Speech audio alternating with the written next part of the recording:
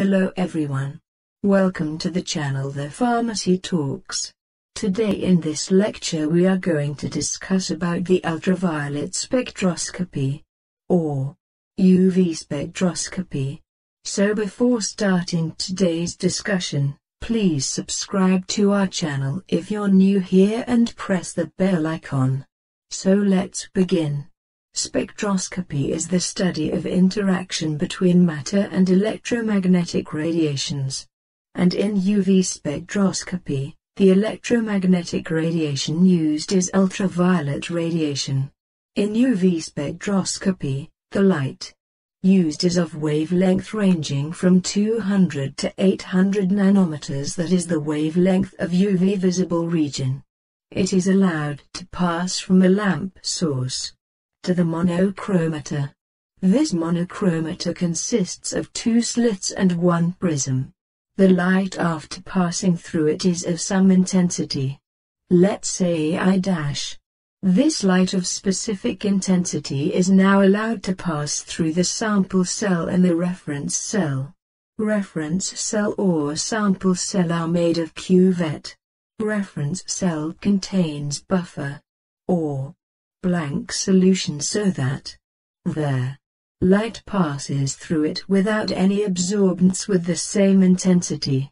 The sample cell contains the sample, which can be any protein, so when this light emitted from monochromator passes through the sample cell, some portion of light is absorbed. The intensity from the sample and reference cell is detected by the detector, and the recorder provides the result in the form of graph. We can analyze the sample by comparing the results with the standard result.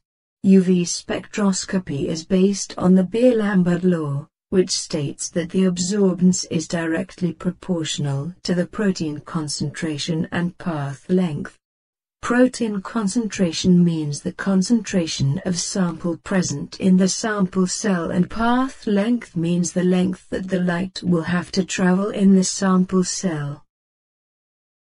Now we'll discuss the applications of UV spectroscopy. UV spectroscopy can be used for qualitative or quantitative analysis of any drug. It is used in the identification of various plant constituents.